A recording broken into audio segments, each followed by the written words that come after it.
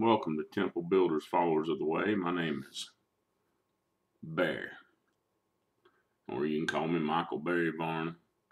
It's the 18th day of November, about 7:57 in the morning. I woke up this morning with a word on my heart that had been given to me before, and I ain't sure I spoke about it, but I think I've written about it, so I wrote it down this morning. And it had to do with the foolishness of preaching and giving to Caesar what Caesar's, giving to God what's God's. And so I wrote down the verses of 1 Corinthians 1:18-31, focusing on verse 21. And it says, "For the preaching of the cross is to them that perish foolishness, but unto us which are saved, it is the power of God.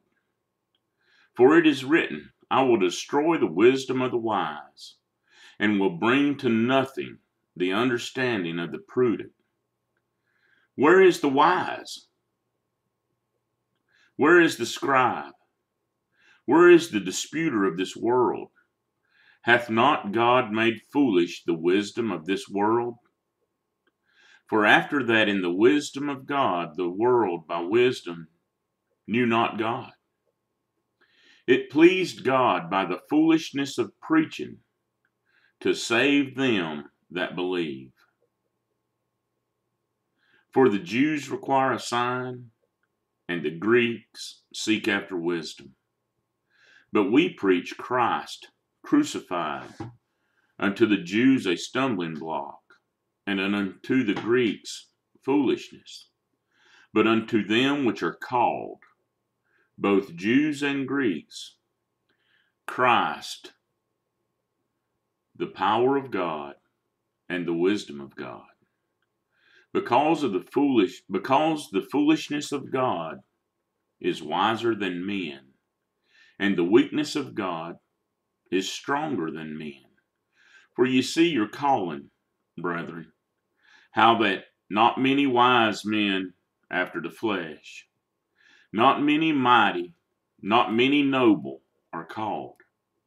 But God hath chosen the foolish things of the world to confound the wise, and God hath chosen the weak things of the world to confound the things which are mighty. And base things of the world, and things which are despised, hath God chosen, yea, and things which are not, to bring to naught things that are, that no flesh should glory in his presence. But of him are ye in Christ Jesus, who of God is made unto us wisdom, and righteousness, and sanctification, and redemption, that according as it is written, he that glorieth, let him glory in the Lord." You know, we're there. That's where we're at. Us folks on the internet, us folks that ain't got a whole lot of education, I can read my Bible, and I can see what it tells us to do. Yet we're still preaching and going to church on Sundays. We're still preaching and taking up tithes. That ain't what God wanted of us. Look at Mark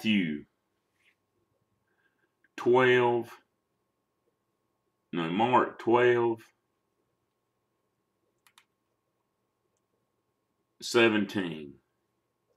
And Jesus answering said unto them, Render to Caesar things that are Caesar's, and to God the things that are God's. And they marveled at him.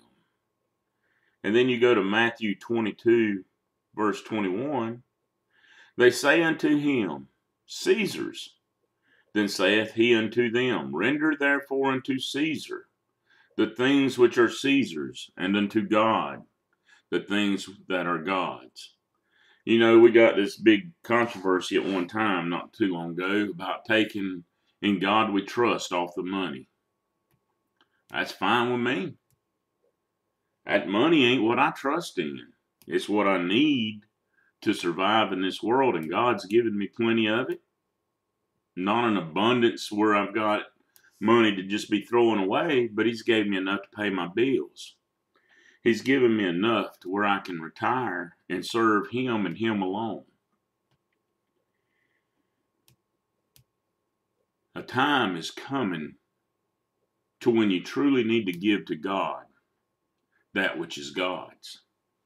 And what does it say in the first and greatest command that Jesus Christ talked to us about in Matthew 22, verses 37, 38, and 39?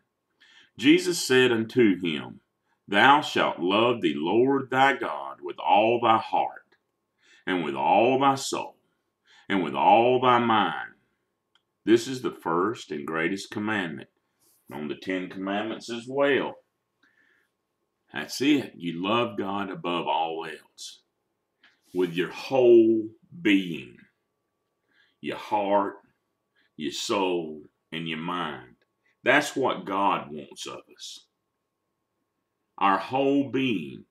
And then, the second is like unto it, Thou shalt love thy neighbor as thyself.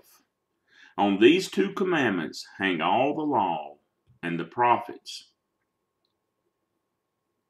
God wants us, His children, His called, His elect, His people, whatever you want to call us, Christian, Baptist, Methodist, Lutheran, Catholic, Islam, whatever you want to call us. Me, I call us temple builders, followers of the way, because that's what God directed me on. That's what I'm doing. But He wants our heart, our soul, and our mind. And He wants us to stand dressed in His armor, not fighting against this flesh and blood crap that we see going on. We know the folks that live by the sword, they're going to die by the sword, but we ain't got to live by the sword here in the United States of America. We don't know how to do it in the whole Americas. If we join together in truth, if we join together in love, He's used the foolishness of preaching to get us where we are today. Just think about it. If they hadn't been all them preachers, think of what we wouldn't know now. But we've been given His Word. It's been given out by the Gideons freely to millions of people. It's been given out to us in our schools. We've been given the Word. Other countries ain't got it, but the United States does. Let's start living on what's in this Word, not just what the preachers say up there on the church pews or the church pulpits. They're preaching money, but they're preaching the cross, and that's what's got me. They preach the cross. But then when I started reading my own Bible, I saw, it says a little bit more. So I went to different denominations of churches. I started out in a Baptist church. I went to a holiness church. Maybe I started out in a holiness church. That's kind of a toss-up between my mom and my Aunt Linda. But I went to Pentecostal holiness. I went to Baptist. I went to Church of God. I went to Assembly of God. I went to Lutheran. I've been to a Catholic church. I've been to the Methodist church. I've been to non-denominational churches. I've been to all kinds of different church denominations. And every one of them fell short of what's taught in the Bible, what I read in my scriptures. So I had a brother yesterday ask me, what church do I go to? Well, I don't go to a church right now. Y'all are my church right now. Thursday morning breakfast at Waverly Place is my church right now. That's where I assemble with fellow believers. But my church is the body of Christ. It's the Word. It's turning myself and serving nobody but the King. That's my church, to be a servant of God right now. To serve the risen and coming King right now. And that's what he wants from all of us. To serve him. Stand. Unite together. And begin crying out like it says in 2 Chronicles 7:14. Humble ourselves. Repent. And turn from our wickedness. Join together like it says in 1 Corinthians 12:12. Many members of one body. We're all the body of Christ. We're all God's church. We're all his bride. But it tells us plainly that we are no longer our own, but we are bought with a price, and he dwells within us, so we are God's temple. Let's join all of God's temple together. A line is being drawn in the sand. You know, I talked about the wheat and the tares, and I talked about tolerance, and I tell you there ain't none. And it's plain to see there ain't none. The wickedness and sin is going to be driven out. Either in wrath or by us standing together in righteousness and becoming one nation under God. No, that ain't really in the Bible as far as America, but it is in the Bible that wickedness and sin is going to be driven out. It's going to be purged by fire, and after the refiner's fire, you're going to see what's left. The thing is, Jesus Christ came to save the world. Jesus Christ came that each one of us might have eternal life. He didn't say when the fire was going to purge everything.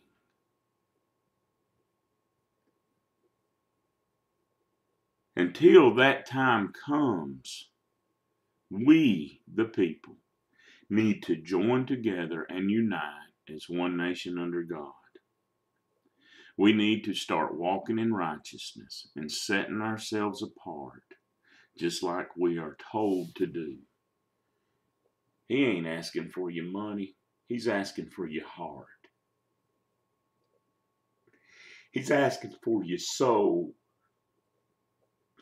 He's asking for your mind. He's asking for you. That's what he wants, is you to love him and to walk in the way of his Son, Jesus Christ.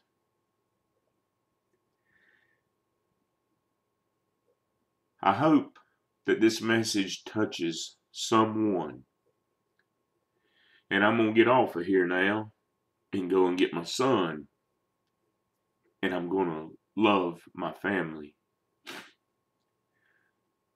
This will probably be the message for the next week or so. So I love you. I'm glad I had the opportunity to speak with you just a little bit. And I hope it touches the hearts of someone. I'd like for you to join me in prayer.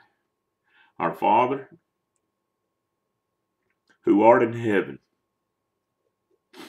hallowed be thy name. Thy kingdom come, thy will be done, on earth as it is in heaven. Give us this day our daily bread, and forgive us our debts as we forgive our debtors. Lead us not into temptation, but deliver us from evil. For thine is the kingdom, and the glory, and the power, forever. Amen.